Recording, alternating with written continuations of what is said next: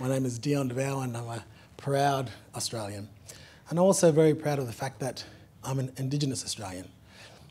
And one of the things I love about being Australian and about this country is that we're a nation that's filled with many different cultures. Many different peoples from all around the world call Australia home, and I'm really fascinated and intrigued, and I love to hear about the stories of the peoples that have come to this country and the reasons as to why they call Australia home. And we have a rich culture with the country, many rich cultures. And before colonisation, before the white man came here, it was just us blackfellas, Indigenous Australians. And we were made up of many different cultures and many different countries. So this land has always been populated by people from many different nations. And this is Aboriginal Australia. These different borders and these different colours indicate the different countries that make up Australia, Aboriginal Australia. And every one of those different colours indicate a different tribe, a different nation, a different mob, as we like to say. And in all of these different countries, there's different languages and different customs, and we've practiced our culture and these customs through song and through dance and through art and through storytelling for over 65,000 years. And that culture is still continuing today. And I'm very proud of that. And I think as Australians, we are learning more and more to celebrate and embrace all the different nationalities that make us Australian.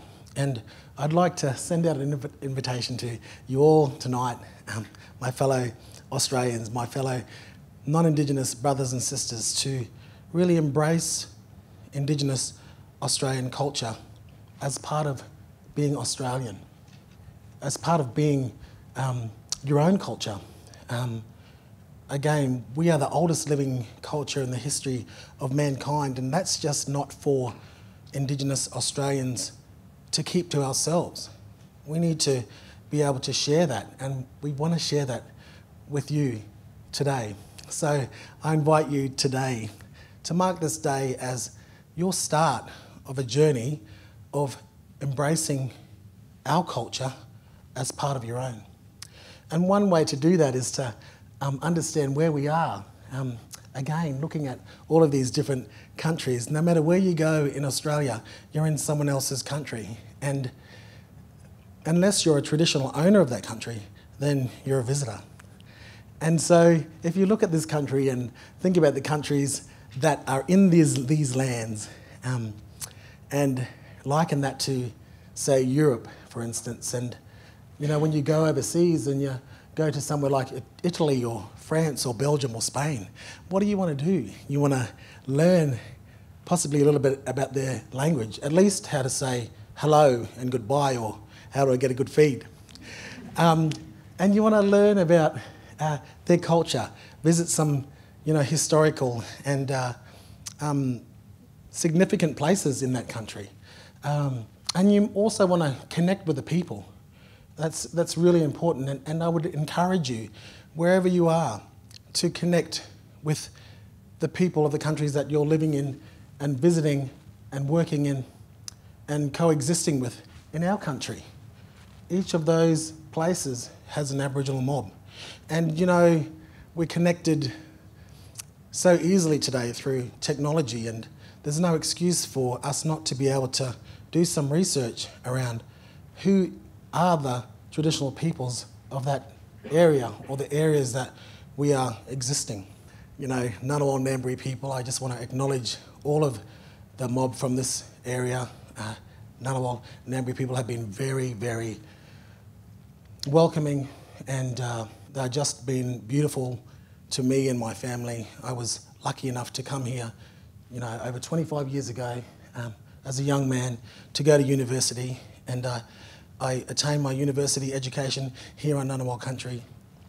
I met and married my beautiful wife, Danielle, who's here tonight, on this beautiful country, Ngunnawal country. And my three beautiful children have were born and are being raised in this beautiful country. And so I'd really like to acknowledge again the Ngunnawal Ngambri people, because they've been so accepting of both my black and white family. My wife is non-Indigenous with Scottish and English and Jewish heritage, and it just goes to show again the diversity of Australian culture. And you know, we are so multicultural and we have a rich culture, and I'm really proud of that. I teach my children to value their non-Indigenous heritage as much as they, you know, to embrace and acknowledge their Aboriginal heritage. And we're really lucky in Australia in that we have two separate Indigenous peoples. We have the Aboriginal people of this country who mainly inhabited the mainland of Australia, and we have the Torres Strait Islander peoples who are considered Melanesian and mainly populated an area of islands in between the tip of Australia and Papua New Guinea. They're considered Melanesian and are very similar to the peoples of Solomon Islands, Papua New Guinea. And I'm very lucky in that I am of both Aboriginal and Torres Strait Islander heritage. On my father's side, we are from an island or a group of islands across from Townsville called the Palm Island Groups, and we are called Mambara. Mambara people, as in Mambara means canoe people, because we lived on an island and that's how we got around. We'd cut trees down and make canoes and go to the mainland, fish, hunt, connect with the mob over there, trade. And I'm obviously, again, really proud of my Aboriginal heritage, but I also have heritage that stems from Tanna Island in Vanuatu, as a result of the fact that from 1860 here in this country to the early 1900s, there was a slave trade. And the slave traders were called blackbirders, and they were generally non-Indigenous or white settlers that cruised the Pacific looking for and obtaining Pacific Islanders, stealing them essentially and bringing them to Australia to work as slaves in the cane fields of northern Queensland. And a lot of Aboriginal people in this country have this heritage, and this is a story that's not really shared and known amongst our fellow Australians. It's not taught in our history, and it needs to be taught and it needs to be shared, because, you know, I'm Australian, you're Australian, it's a part of my history, and if it's a part of my history and we're all Australian, then it's part of your history. And the story is that my great-great-great-great-grandfather was a 12-year-old boy playing, as children do, on the shores of beach line of Tanna Island in Vanuatu, and he was enticed onto a boat by a slave trader and was stolen and taken away from his island and brought to Australia to work as a slave in the cane fields of northern Queensland. And if you can imagine a 12-year-old boy being taken away from his home, from his country, brought to a strange land and forced to work as a slave, imagine his parents never seeing their 12-year-old son again, ever, wondering where he was or whatever happened to him. And it's a sad story, but it's a part of our history, it's a part of my history, and again, if it's a part of my history, it's a part of your history. And I'd really encourage you to do some research about the things that we're not taught about Australia's history that, you know, is hidden. And I also have heritage from the Torres Straits, and my grandmother was a proud Torres Strait Islander woman, and we come from an island called Darnley, or Edab in our language, and Edab was the first island within the Torres Straits to be whereby Christianity was introduced in 1871. And Christianity is a big part of Torres Strait Islander culture and tradition today, and we celebrate the introduction of Christianity into the Torres Strait Islands every year on July 1. It's called the Festival of the Coming of the Light. So it's probably another thing that I could encourage you to do some research about, because Indigenous Australians are very spiritual, both Aboriginal and Torres Strait Islander peoples, and I think that's why we adopted, and we were so receptive to, you know, the missionaries and London Missionary Society bringing, you know, the gospel to our peoples. But my grandmother was a pearl diver, and like many Aboriginal and Torres Strait Islander peoples, moved away from the islands to the mainlands to work, to send money home to her families, her parents, her extended family. And it was there that she met my grandfather, who was an African-American soldier who was stationed in and around Cairns during the Second World War. They fell in love. My grandmother became pregnant with my mother, and my grandfather went off to war. This is the only picture that I have of my grandparents, because I never met my grandfather, and neither did my mother. And as a result of the times, for black American people and soldiers, they'd have to ask or get permission from the military, a high-ranking official within the US military, to marry the person that they loved.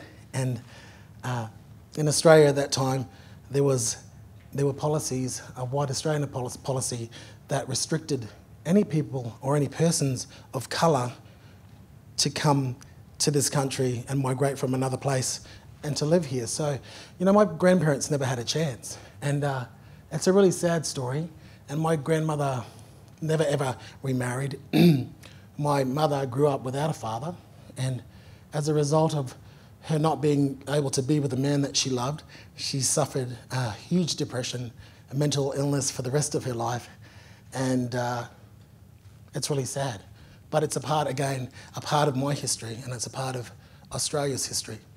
And I'm very proud of my Aboriginal and Torres Strait Islander heritage, and my African American heritage, and my South Sea Islander heritage, but it's something that is a part of me because of Australia's history.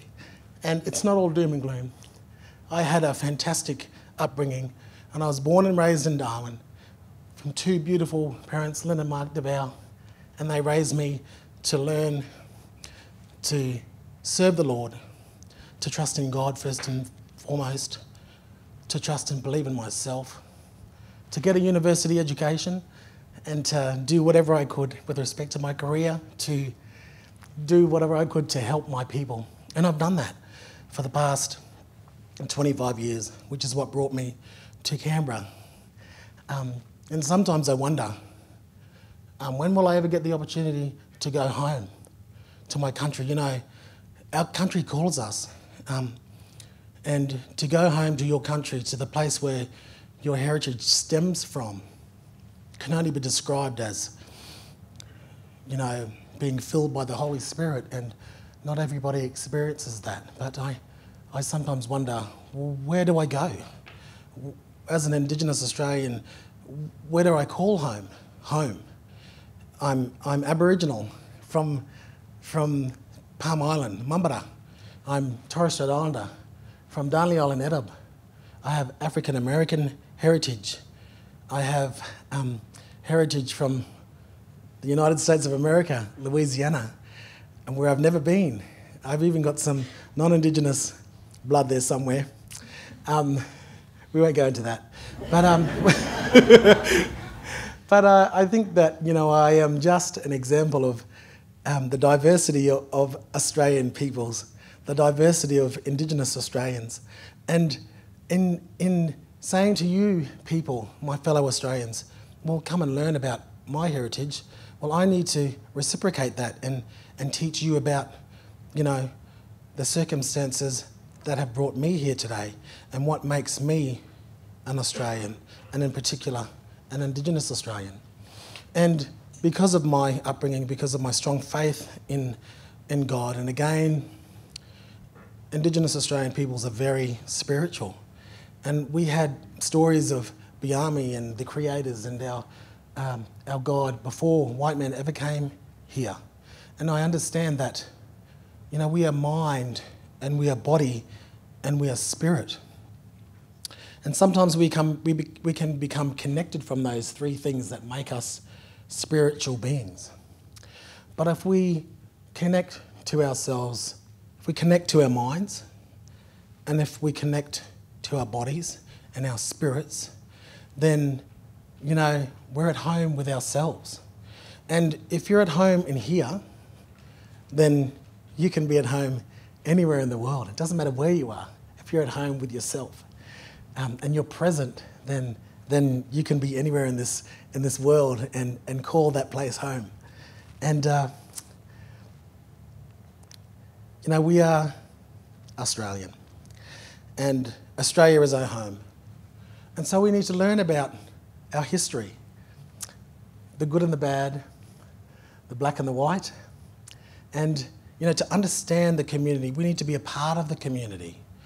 And we identify with each other through our stories. And so I, again, urge you, I invite you to share your stories with us. I invite non-Indigenous Australia to tell me your story. Tell us your story, or your stories. Thank you.